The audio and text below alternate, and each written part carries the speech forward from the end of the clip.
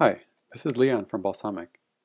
In this video I'm going to show you how to use line breaks to add other controls such as images within the data grid or table control.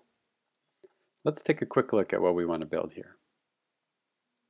Let's say I want to add a new column to my employee table with each person's photo, something like this.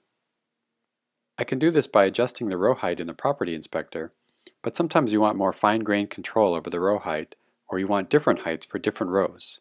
Here's how you can do that. Okay, let's start with a new mockup. I've already got the photos, so I just want to create a table that they'll fit into. To make it easy, we'll just use the default table data.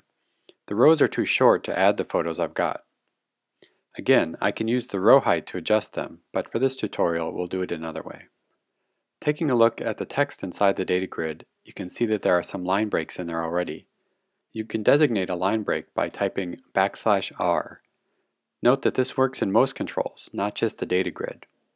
See how the text wraps where those line breaks are? So what I'm going to do is create a new column called Photo.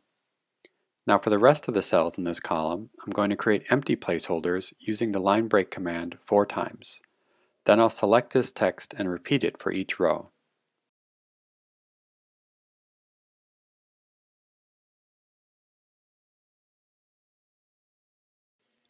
For this video, I'll delete that last row, which defines the column widths. We'll redo this later. Exiting the editor, you can see that the rows are now much taller because of the line breaks.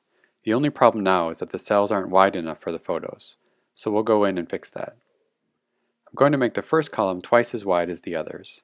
I can do this by typing the number 2 followed by 1s for the rest of the columns.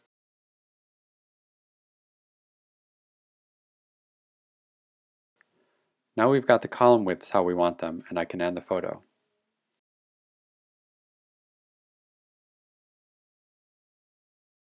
And that's it. You could also go in and center align some of the columns, but I'll leave that for another tutorial. Happy wireframing!